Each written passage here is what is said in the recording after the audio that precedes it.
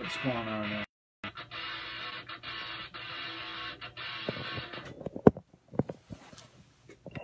Guy to talk to about the Southern Conference is none other than SoCon John Hooper, who joins us here. He writes for MidMajorMadness.com and covers the SoCon and knows every least little thing about it. To begin with, I guess I want to talk a little bit about the last time we talked was Monday. We talk every Monday at 1:30 here on Tri-City Sports Now, and I'm Marky Billson. But to me, the statement game of the week had to be Wofford and UNCG. Wofford, I mean, how do you limit the Spartans to 43 points? How do you beat them by, what was it, 35 or whatever the exact total was, 70-odd points to 40? What went on in that game? Was that Wofford, is that good? Or was it just the complete off night for UNCG when they suffered their first Southern Conference loss of the season? I think it was a little bit of two things. I think Wofford's really good, but I think part of it too is UNCG, to me, came out really flat. And they got down 14-0 before you knew it. And, I think that UNCG is one of those teams that if you get them behind by double digits, I think it's hard for them to respond, maybe than other teams in the league. But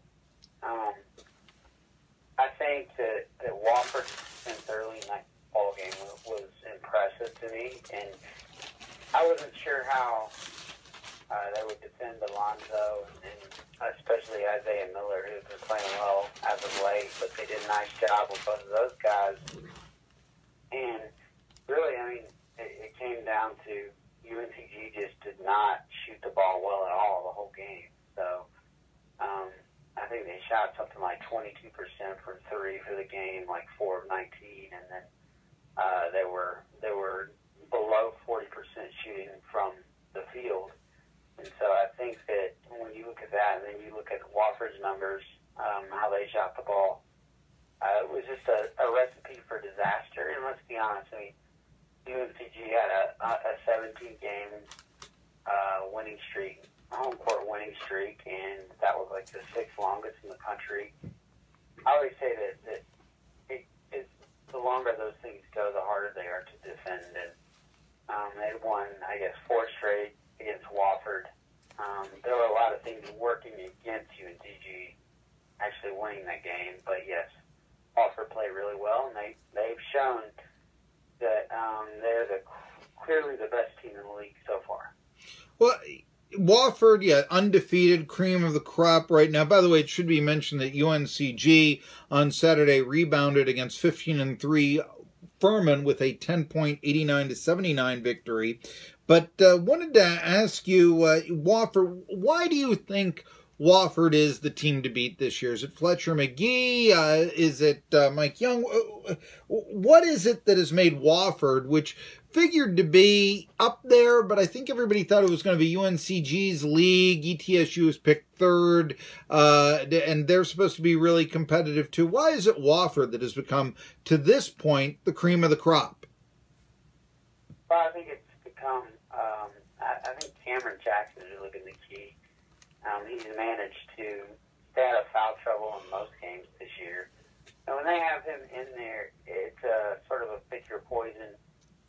You either guard Wofford on the perimeter and kind of give up something underneath, or you sell out to stop Jackson, and then you give up the three-pointer a lot of times to Hoover and McGee. So I think that Wofford is extremely versatile in the way that they beat you either inside or outside. And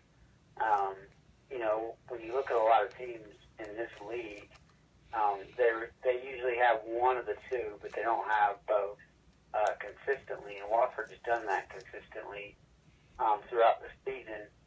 I think one of the things that Coach Young has done is he's probably added some depth down underneath and given Jackson some support. And I think that a couple of the young guys last year, like Aluma, have stepped up underneath and really started to be more of a scoring presence rather than just exclusively a shot blocker on the offensive end. So I think that helps Jackson a little bit, and teams can't often just focus on Jackson. They have to account for other guys underneath the basket, and I think that's been a big portion of why Wofford has been the team to beat so far. And I think that they're very physical. I think that a lot of teams in this league are either physical or they're not. There's no real gray area, and I think their physicality has been among the best in the SoCon this year. You know, I think that's one of the things that some people may be surprised about with this Wofford team is how physical they really are. They sort of remind me of some of the old Davidson teams under Bob McKillop when they were in the league.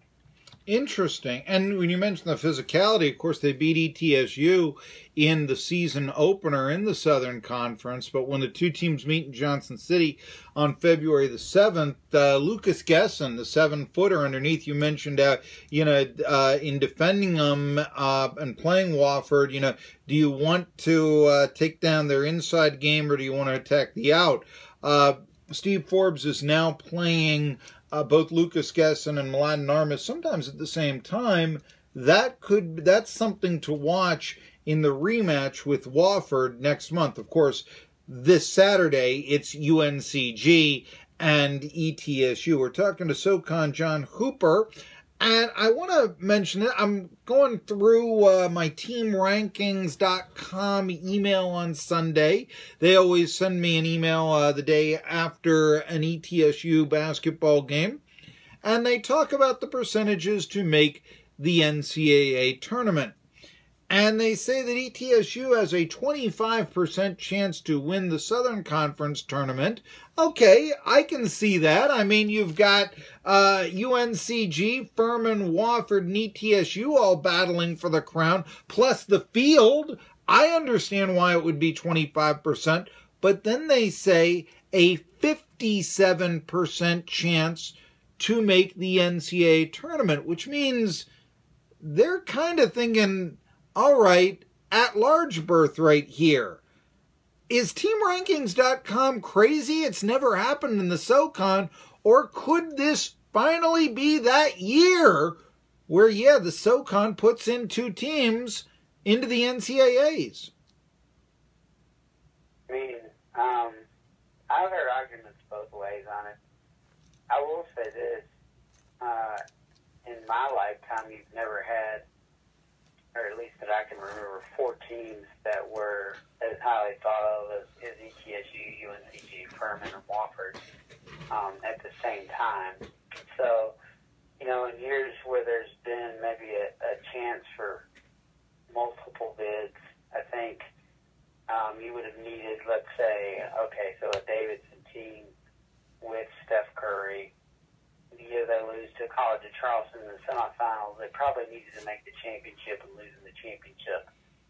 And then that's a way to get 2 bids. But really that was in a year where there were 2 teams that, one of them had to win the league and the other one, Davidson, would have been probably high enough with like a 17-1 or 16-2 conference record to garner a bid despite losing the championship game. Now, losing before that, they wouldn't have been able to get in. But this year is a unique situation. You're going to have probably 4 teams with 20 wins in the conference tournament and 20 wins that are, pretty highly thought of wins. I know, like with Furman, will have like a quad 1 win in there with the win over Villanova. So, there's a lot of wins that were respectable, I guess, in the non-conference. And I think that's where the difference maybe this year is. I look at UNCG's win over Louisiana Tech. That was a really highly thought of win for not only for UNCG, but for the Southern Conference. Citadel's win over South Florida was big. If you look at what South Florida is doing right now. So there are a lot of wins especially those non-conference wins. And that's going to probably keep the SoCon's reputation pretty high throughout the season. So I think you think it could happen. Conference will only be magnified as the season goes along. He's SoCon John Hooper. Read him on midmajormadness.com. Back with some final thoughts and finishing up some teases after this.